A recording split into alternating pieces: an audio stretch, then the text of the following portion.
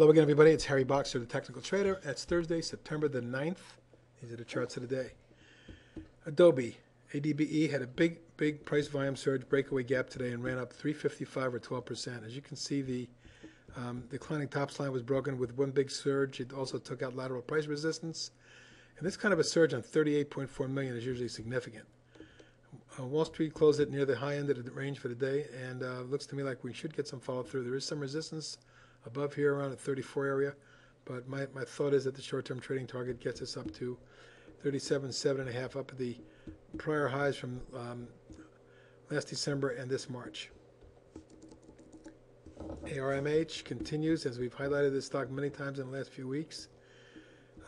It's now gone from up about 50% in the last 60 days, and nearly doubled in the last 90. The short-term pattern after this declining channel slowly broke out and slowly started to rise. That accelerated here, went into a 4-day pennant, broke out yesterday, and then followed through today with even heavier volume of a little less than 10 million shares. But that's the heaviest volume going back to June, and certainly looks like more upside may be due, and I'm projecting 21 and a half on this one. China Newborn, very powerful looking pattern underway. Had that strong run up into mid-August, pulled back, held a moving average and trend line, popped up to retest the highs, couldn't quite get through, backed off after maybe just a nominal new high, and formed a little wedge here. This wedge looks like it wants to break to the upside, and if that is the case, I'm looking for a target at 12 3/4, 13. Ceragon Networks, looking very good here after breaking out of this coiling base pattern with a price volume surge breakaway gap here. We had a little bit of a rising channel, a little rising flag, I should say, and that actually accelerated to the upside today with a gain of 48 cents or 5.3%. Volume was the heaviest in about 7 sessions, so it looks like this one has had a clean breakout over resistance. And my next target is up around the 11.5 range. Dragon Wave, DRW, I'm showing you this one because of the interesting head and shoulders type bottoming pattern here, and the breakout occurred today up 50 cents on increasing volume. Let's see if we get a follow through. If we do, trading target up around the $9 range is next. Exact Sciences, EXAS, had a significant breakout. You see the March and June high was exploded through today with strong volume, the heaviest volume in a couple months. A clean breakout occurred that took this stock to multi-year highs. Trading target up in this zone should be reached shortly. If it gets through that, I'm looking for a move to the top of the channel. Now that level is around 6 1/4. That should be reached the next day or so. And then if the top of that channel is doable, we could see the stock reach 10 and then 12. Green Mountain Coffee Roasters in a very nice rising channel here. Broke out yesterday, followed through today, but the overall pattern key is that this lateral price resistance zone was taken out today, and let's see if we can follow through with a move through 35 and up towards 37.5. My next trading target, secondary target 41. Craft Brewers continues to look outstanding in a nice tight rising channel, making nearly new highs every day.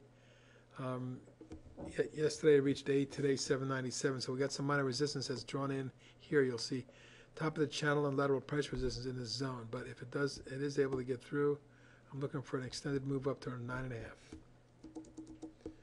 iGate Corp, IGET, broke out of a big coiling base pattern over the last couple months. Yesterday it popped its head through it. Today it gapped and closed up at 83 cents or 5% on 940,000 shares. Decent volume with a thrust in technicals, and now looks like a move towards the top of the channel up around 20, which is our next trading target. Molly Corp continues phenomenal acceleration and momentum. You'll see this angle of ascent was accelerated at the end of August, and as it continued, despite yesterday's mini reversal, the stock goes up again today at $1.12, 5%, and continues to look like it could spike up into the mid to high 20s. Medicines Company had a significant pop, and you'll notice in August it had that one big day, then it settled into a 4-week tight coil. Today it popped again. That could be the advent of a new move. Resistance at 15 and then 16 3/4 are short-term trading targets. Make My Trip Limited, the new recent IPO, which popped after the IPO, then went into a coil pattern, broke out on significant volume today and price action. It looks like it could be headed for 40. That's our next trading target on it. Radcom has been in a beautiful, accelerating, rising, parabolic type move, but it's right near overhead resistance at the top of the channel and lateral price resistance, 13.5. That's our next trading target. It's possible it could blow through that and move into the mid to high teens, but we'll have to monitor it as we go. Radware, RDWR, had another good day today at 47 cents. As you can see, another new high after breaking out about a week and a half ago as it begun to accelerate a bit as technical surge as well. The long-term rising channel top calls for a move that could take the stock into the mid-30s, even as high as 40. And those are your, wait a second, let me just see something. Yes, I do have one other one I want to talk about. That's Vernatex VHC, which after this multiple month coil broke out and flagged, and over the last 4 days has accelerated out of that mini flag to show show gains every day on strong volume.